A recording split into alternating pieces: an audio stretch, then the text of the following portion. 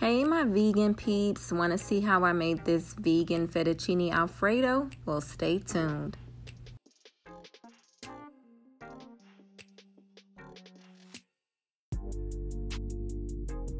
So first you're going to need to start with 1 pound of vegan friendly fettuccine noodles.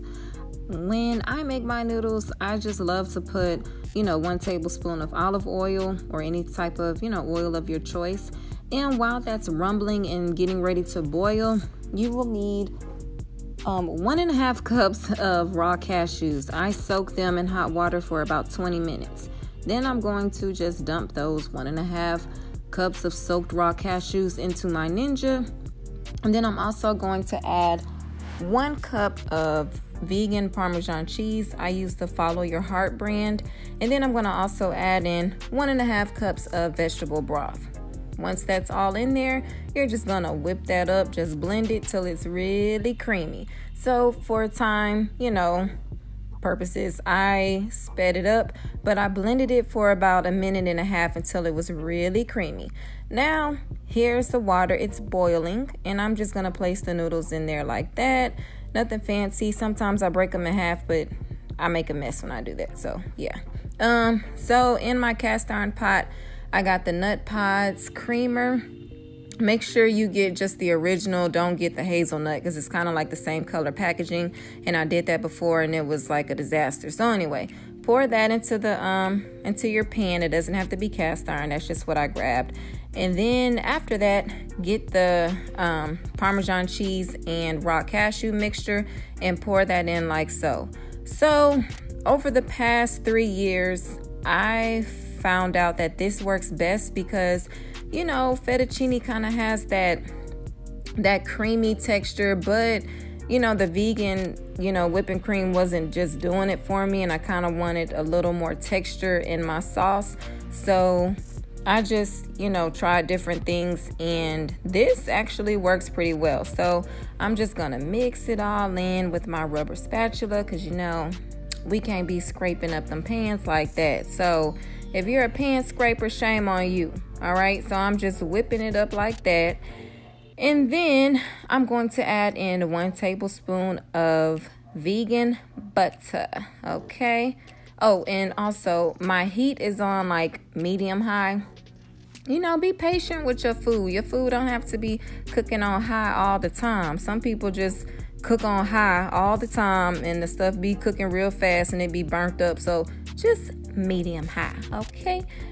So now I'm going to add in 2.5 teaspoons of pink salt.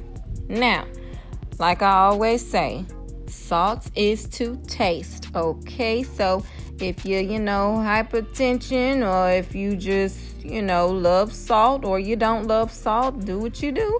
But I put in 2.5 teaspoons of pink salt, and it also kind of leaves just enough room in case somebody else want to add just a little bit, what I'm saying? So as far as pepper goes, I put in 1.5 teaspoon of ground black pepper, and I mixed it on in. And you see that little piece of butter right there? That's how I don't have this on like high heat, because it's raw cashews in there. And if you cook raw cashews on super high heat, you're gonna burn it, and you don't want to do that, okay? So just medium high. Now I'm adding in 1/3 cups of Parmesan cheese, and I'm just sprinkling that in. So the package of the Parmesan cheese, you're basically going to use all of it. It was just like a little bit left in that little container. So and also the cheese, it's $4.99. This whole meal was super cheap, y'all. I believe it was maybe $10 altogether. So everybody should have salt and pepper at their house. And so when the noodles were done, I drained the noodles and I poured it into the sauce. Ooh, okay. And my children, they was just waiting for the food. I was like, hey, it's gonna be ready in a minute. All right, go sit down.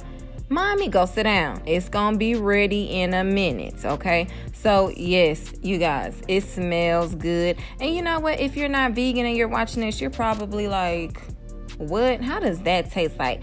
Fettuccine Alfredo, because I used to be like that, okay? And then until I tried it, I was like, oh, hold up. You mean to tell me raw cashews can actually taste like Alfredo. Okay, so now we just need a little bit of color. So, I kind of whipped out the little parsley flakes just for presentation purposes. Put a little bit like that. And if you also want to make it a little Creole style, just add some Creole seasoning to it, okay? So, that is the pasta. Ooh, look at that. Ooh. Y'all, it was so good. I hope you guys make it. And if you do, please let me know how it turned out.